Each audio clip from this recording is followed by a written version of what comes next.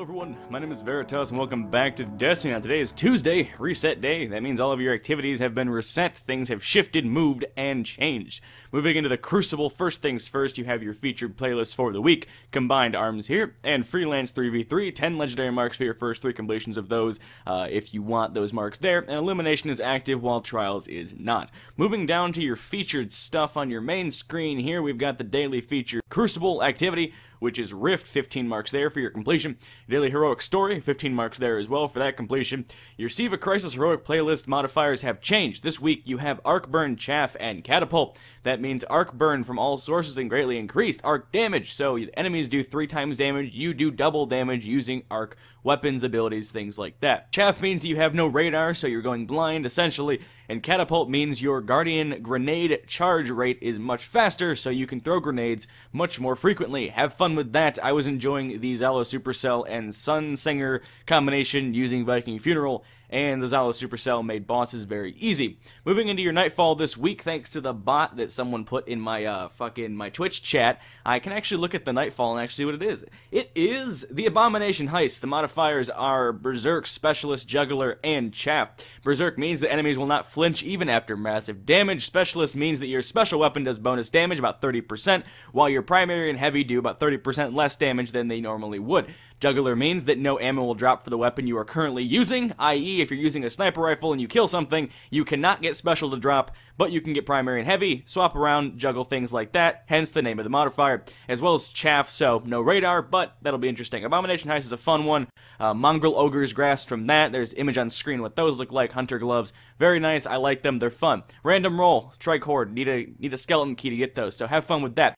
Moving into the Reef this week, if you head into the Vestian Outpost first, talk to Petrovenge. If you've done the Taken War quest line nonsense, you can grab the Taken Bounties for Queen's Wrath Reputation. Get stuff from that every couple weeks when you finally have enough rep to level up. While you're there, go ahead and talk to Varix. Get your Elder Sigil for the week and your Prison of Elders bounties. Once you've done all that, you can come back out to the Director and go to the Prison of Elders level 41 arena. This will give you a Stolen Treasure box on your first completion, as well as pulling legendary marks from your Heroic Strike playlist. So 3 here, 3 there, 2, 1, however you want to modify it, that's how you get it. Moving down to Challenge of Elders, you have the level 42 arena. This week's modifiers are Brawler, Grenade Kill Bonus, and Small Arms. It means your Guardian melee damage is greatly increased. Your primary weapon does bonus damage, while your Special and Heavy do reduced damage, 30% there across the board. And Grenade Kill Bonus means that you get bonus points when killing enemies with grenades. Have fun there, that'll be pretty interesting. Get your Elder Sigils done and things like that. Moving back out into Orbit, your King's Fall modifier this week, or the challenge mode rather, is Oryx, 16 Blights at once.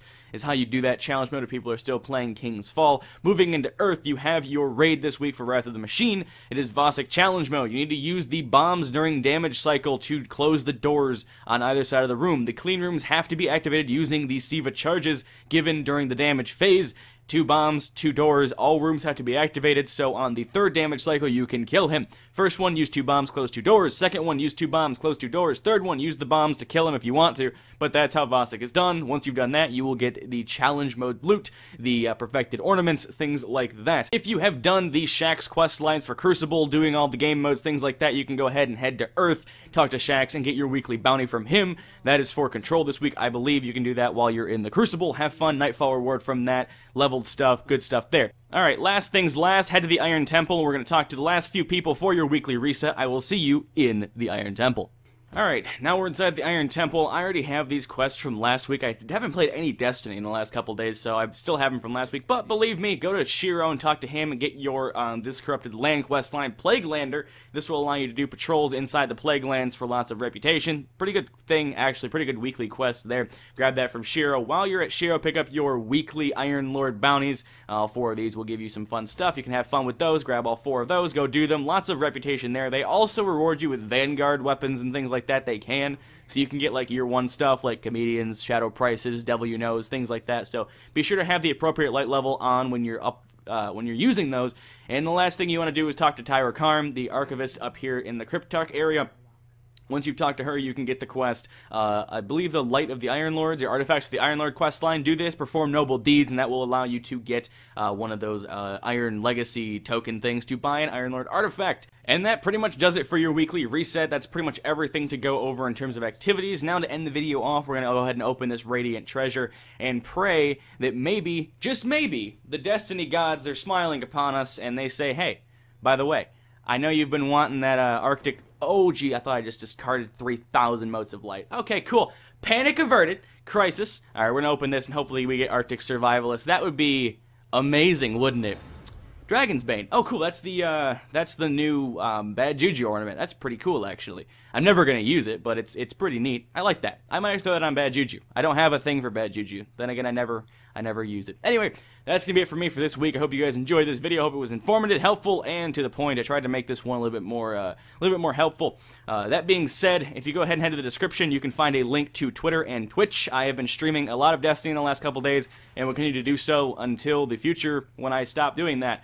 Anyway, if you want to see more live content from me, go ahead and follow me over on Twitch. I'll be going live later today, probably, and you can see me play Destiny, hang out, listen to some music, chill, have some fun, things like that. Enough of my other social media. Anyway, thank you guys so much for watching. If you enjoyed, I very much appreciate it. And as always, until the next video, have a great day, everyone.